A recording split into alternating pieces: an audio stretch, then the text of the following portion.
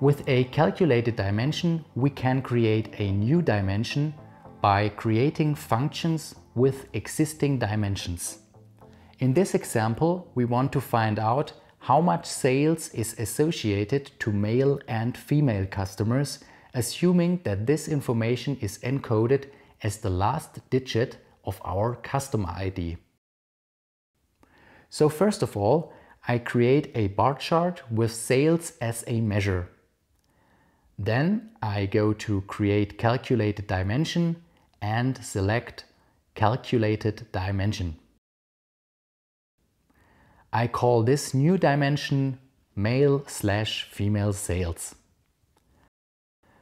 The formula editor is similar to the calculated measure, so there are many functions, conditions and operators that we can use.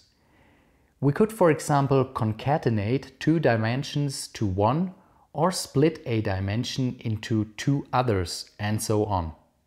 For this case, we want to use an if function.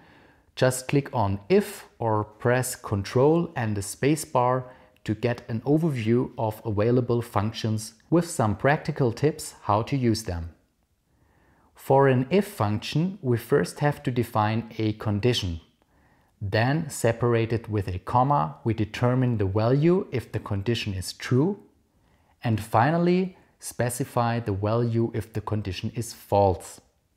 In our case, the condition is that if the customer ID ends with the number 7, then it's a male customer, otherwise it's a female one.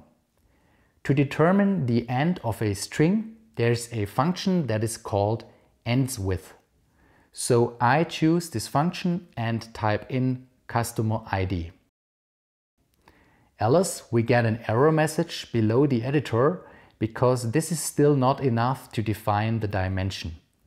We additionally have to type in a dot and then select customer ID and not the name. After the comma, we type in 7 in quotes.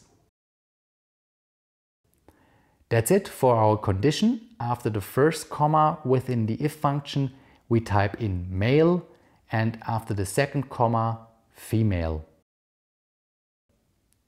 If there are no longer any error messages, the formula seems fine and we click on OK.